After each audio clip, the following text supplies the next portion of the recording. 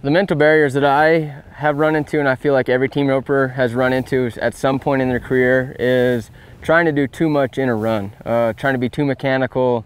The mental side of things is called the conscious mind, is doing too much. We're not allowing our muscle memory to react and do the things that we've trained it to do.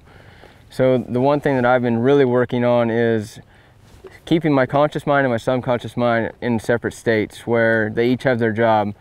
My conscious mind is strictly just for scoring, and that's all I focus on. And after that, I have keywords that I try to keep relevant, that set off triggers, that muscle memories are set off, but that's allowing my conscious mind to do work. I think the biggest thing, like I said, is too mechanical. The one thing I learned that really shook me was roping scared is the same result of careless roping. They've done tests where roping with fear, competing with fear, the fear of losing, is the same result in your performance as careless roping. So I know personally I've spent hours and hours practicing and over-tried and then scared of losing, and I've performed worse or the same as guys that just don't care to be there. And that was really frustrating to see it happen that way. But then when they explained it, that roping with fear and the fear of losing is the same result of careless roping, that really hit home. So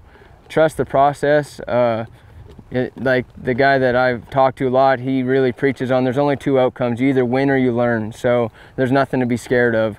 So rope with confidence, trust everything that you've done, and yeah, just don't be scared of it.